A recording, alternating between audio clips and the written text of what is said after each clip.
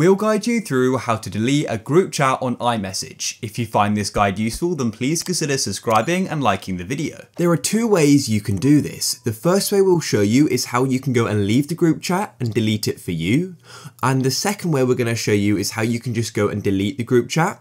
So what this will do is it will delete all of the past messages, but you will still be in the group chat. And when somebody sends a message in that, it will then go and reappear. So to go and do that, firstly, open up the group chat you want to do this for. Once you're inside of the group chat, what you then need to do is go to the top of the message where you can go and see all of the people and you can go and click there. You'll then be on this info page and all you need to do is scroll down to the bottom and you should go and see the option for leave this conversation. And then all you need to do is click on it and then click on again to confirm your decision. Once you've left it, you can then go and press on done in the top right. And as you can see at the bottom here, it then says you left the conversation here. And then after you've left it, you can go and delete it. And all you need to do that is swipe across like so. Then you can go and press on the trash can like this. And you can then go and tap on delete at the bottom to confirm your decision. To fully delete the group, go to the top right and go and click on edit and then click on show recently deleted. And you can then select the group chat you want to go and delete just like so and press delete again. And now for the second way, if you still want to stay in the group and not to leave it,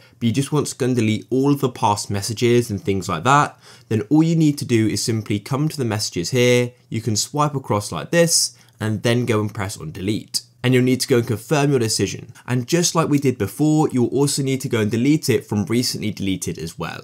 If you found this useful, then please leave a like.